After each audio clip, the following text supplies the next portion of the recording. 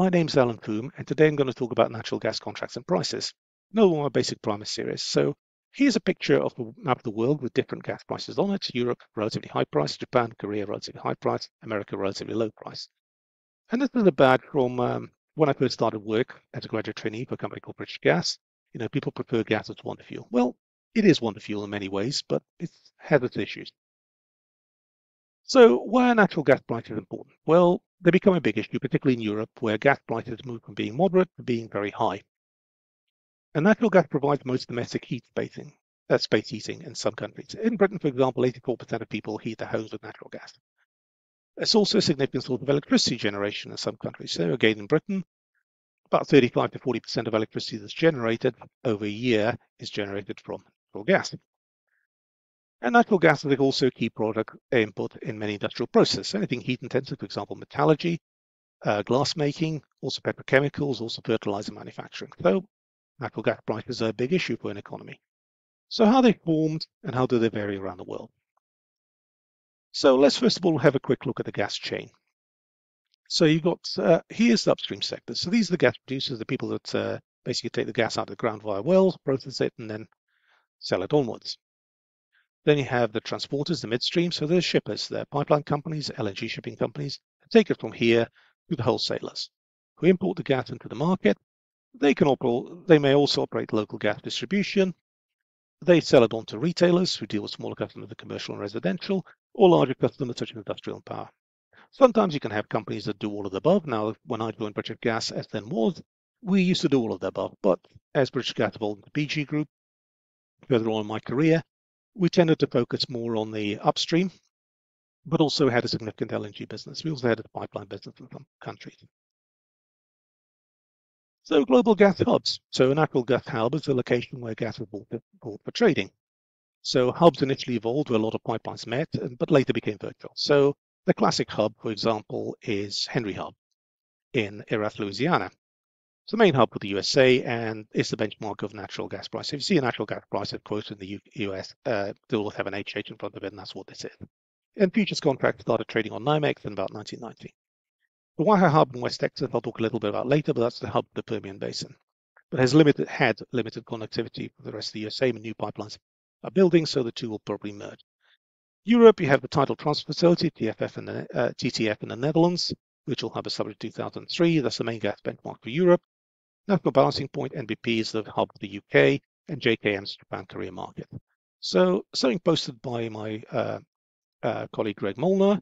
So these are the gas prices in January 2025. So what you can see here is Europe, Japan, relatively high, certainly compared to America.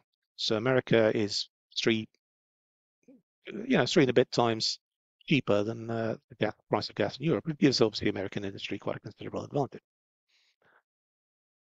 Some conversion factors. US tend to work some millions of British thermal units, so their prices are always MMBTUs. UK talks in therms, which is a tenth of an MMBTU, which is kind of cool, because you can understand that fairly easily. Mainland Europe tends to talk either in millions of cubic meters or megawatt hours, okay, using these conversion factors. So if you want to have the conversion factor, please take a pause, take a snapshot of this. Russia tends to talk in cubic meters, and LNG is marketed in tons. So it can be a bit confusing, but that's there. So global energy price and contact, booked by Charles and Neepy on 14th of February. So you have Henry Hub, National Balancing Point in the UK. So you can see here, UK gas prices are almost 4 times what they are in America. Then you have TTF, which is Tidal Transfer Facility, and BP and TTF track each other very well. Then you have Japan Korea market, so that's LNG there. Then you have Brent oil in dollars per barrel, but that's with the spread. And then you have coal. So again, all of them interact with each other. European gas prices remain elevated. So before current energy crisis, they were about twice what the American prices were. Then they ballooned in 2021, and then after Russian invasion, boom, spike. Come down a bit since then, but it's still significantly elevated to what they used to be. So this is a post by Greg, looking at short-term and long-term factors of what drives prices. So demand, supply, other commodities, So please take a snapshot of this and please follow him on LinkedIn. He does post a lot of really valuable stuff. So please take a snapshot of this, try to get an understanding. A little bit about contract types. So spot contracts are physical delivery of specified cargo, specified date, specified place. They're normally a single cargo, single ship with LNG. It's a market price set on a day, can be very, very volatile. Term contracts tend to be specified for a quantity of gas, specified place of a term, months or years. They are generally negotiated via gas sales agreement. They tend to have quite low volatility. They tend to be inflation linked or indexed oil prices, but not on a day-to-day indexation. And they can be either from a dedicated field facility, so for example, from an LNG terminal, or they can be from a seller supply portfolio. So Total and Shell, for example, will sell you LNG from their portfolio. So it can be from any field within their project remit. And projects will very, or life or very long term tend to be the traditional LNG situation. We had an LNG terminal, a field, and then a buy at the other end, usually in Korea or Japan, negotiated via gas sales agreement, can be indexed to inflation or oil, but tend to have very low volatility. Pricing mechanisms, well, spot markets tend to be set by exchange, volatile and fluctuate daily, can be indexed to a trading hub such as Henry Hub on a month forward basis, so that's a little bit less volatility, can be oil indexed, just traditional long-term contracts, long-term agreed base price with indexation using a price formula. They can be, traditionally had been in dollars, but sometimes they can be in euros or in UK and pounds. So take the currency risk out of account for those particular markets, and the new Russian contracts are in rubles or yuan because of obviously the sanctions. Security demand, spot contract depend on market demand, so there's nothing security demand there, but gas projects can be very expensive, particularly liquefied natural gas projects. We're talking hundreds of millions, billions. So you need to be in a situation where you have a long-term contract to buy that particular gas. And there could be all sorts of clauses within there in terms of sell-on, destination flexibility, penalties for delivery, failure, force majeure, etc. So again, basically talk to the dedicated commercial people who understand this really well. A little bit about what happened in Great Britain. So this is where I live. So I started as a graduate trainee at British Gas in 1990. At the time, we were a monopoly buyer, state-owned utility. We had been a state-owned utility. We were privatized in 1986, so just before I started. They tended to buy pool fields like contact, so every gas field in the UK would sell, at that time, would sell to British Gas. They had take or pay, so the buyer takes the commercial risk, had oil index prices. Field development was rationed, so tried to depend on gas demand forecasts. And UK was a gas island with some limited imports via LNG, but no interconnector pipeline. Since the 1990s, you have an open market, so multiple wholesale buyers and sellers in retail. 21 supplier crisis, where a few of the smaller ones went bust. Transco National Grid pipelines open to all. 1990 DAF for gas, electrical power generation. At the time, there was a big concern with the beginning of climate change concerns. Gas is about half the CO2 emissions of coal. So that was something that drove that. You have some term contracts, but many spot and very short-term contracts. 2022, we're 50% spot, hence the volatility. First interconnector built in 1998, so gas is now flowing from UK to Europe and vice versa. And several new LNG terminals. LNG is now 25% UK supply, so a massive change within the time of my career.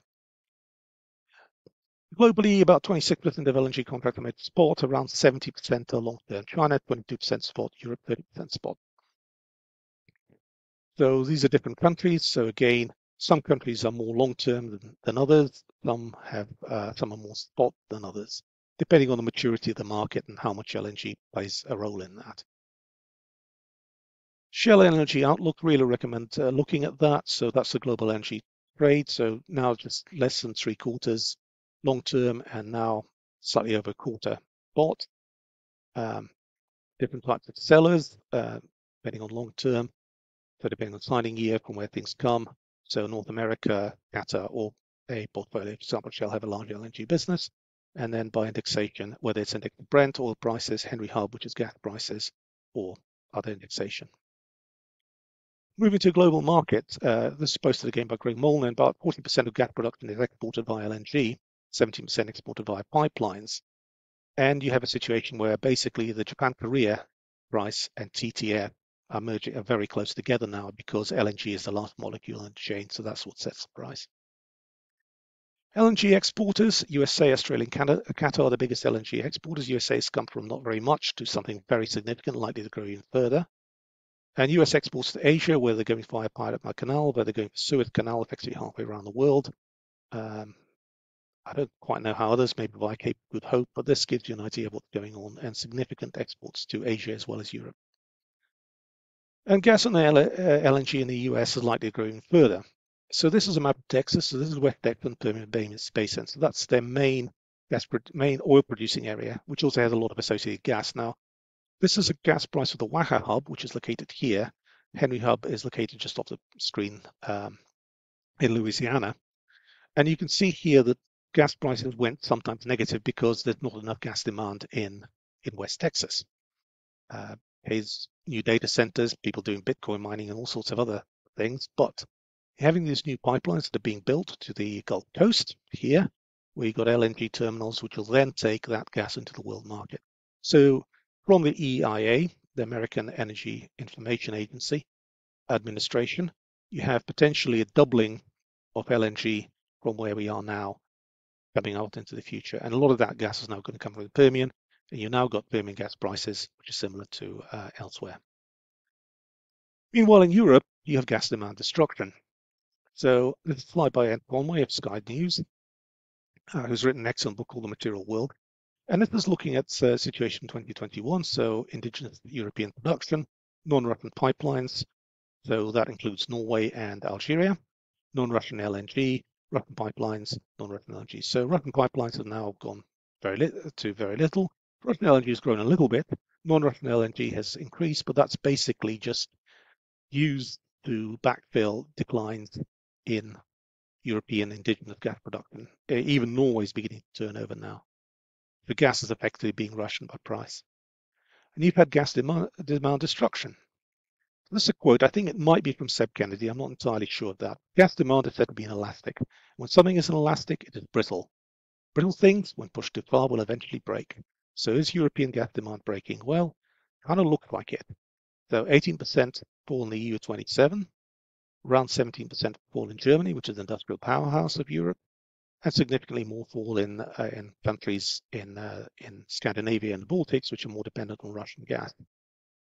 Lithuania now has its own LNG import terminal, and there's some Finland has got an LNG import terminal, but it's a lot more expensive. So gas demand is breaking, and that is mainly affecting industrial customers, which are really hurting. And general public has to pay more for the gas heating, which is hurting as well, and for their electricity. So summarize, well, like all prices, gas prices are set by supply and demand. Gas supply is a very capital-intensive industry, and suppliers will need some demand security for investment. Traditionally, that has taken the place of long-term contracts. So if you were a LNG supplier in Australia, for example, Northwest Shelf, you would sign an ultra long-term contract with Japan or Korea, and you'd use that to finance your project, finance the billions that are taken for your project, and everything was good. But it's kind of moving away from that. So you're moving from long-term contracts to a mix of long-term and spot. Okay, 25% spot, 75% long-term right now. And you're moving from gas islands, give you the example of Great Britain when I first started as a graduate trainee, to what it is now, globalized via LNG. So this is a picture from Greg Molnar posted on social media, Make Gas Great Again. So this is a picture of the Eiffel Tower. He works for the IEA, International Energy Agency in Paris. And this is People Prefer Gas as Wonder Fuel, posted by Jeff Thomas. So this was the slogan when I was first a graduate trainee. Thank you very much. Please like, please subscribe, and I'll see you on the next one.